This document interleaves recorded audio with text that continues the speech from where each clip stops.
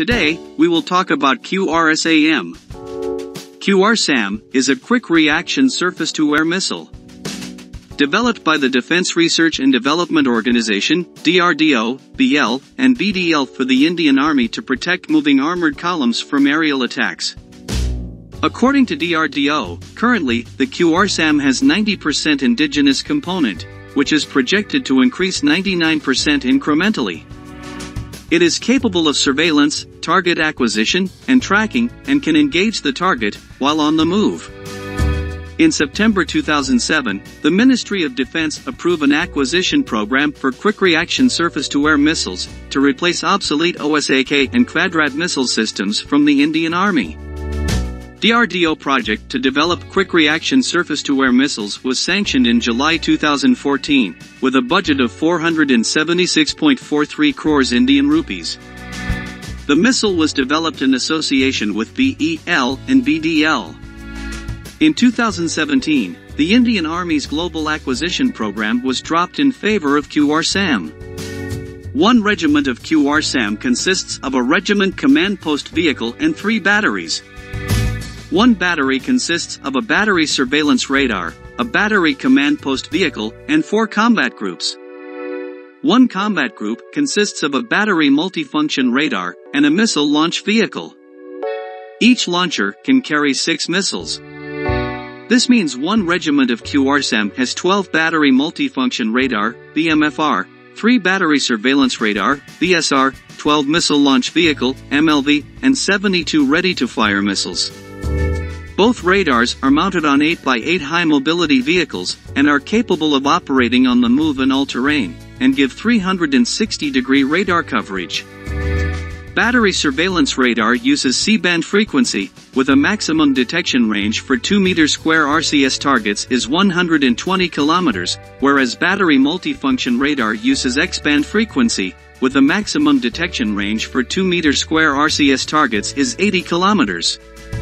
Both radars use state-of-the-art active phased array technology, combined with advanced signal processing and data processing algorithms to detect and track fixed-wing aircraft, UAVs, and helicopters in intense EW environments. Radar also has stabilized electro-optical tracking system. BSR is a surveillance radar, whereas BMFR is a fire control radar, but can track targets at a range of 80 kilometers.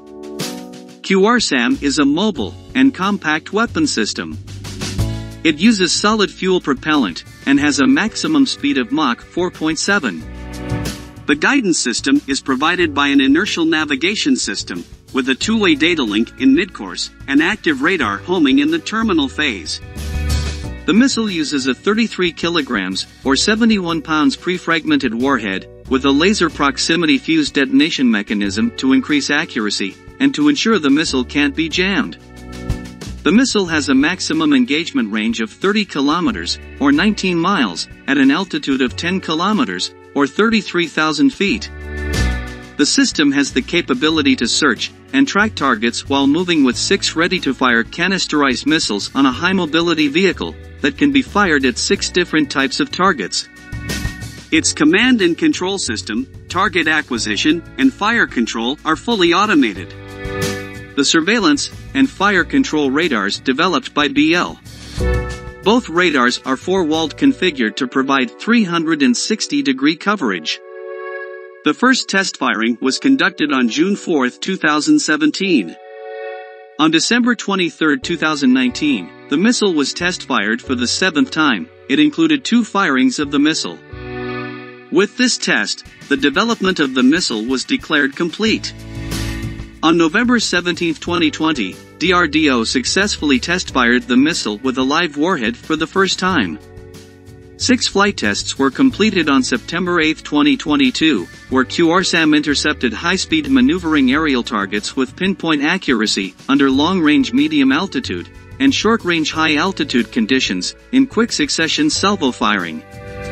The tests were carried out in the final deployment configuration, with all indigenously developed subsystems, including missiles with radio frequency seeker, mobile launcher, automated command and control system, surveillance and multifunction radars. After the induction of MR-SAM, QR-SAM, and self-propelled anti-aircraft weapons, the Indian Army armored columns will have 3-tier protection from aerial attack. QR-SAM will provide defense against ballistic missile and high-altitude targets, whereas QRSAM will provide defense against low-flying targets like medium-altitude UAVs, helicopters, and cruise missiles. Extreme low-altitude or low-cost targets like kamikaze drones, quadcopters, rockets, or any target missed by QR-SAM and QRSAM will be intercepted by self-propelled anti-aircraft weapons. That's it for today. See you in the next video.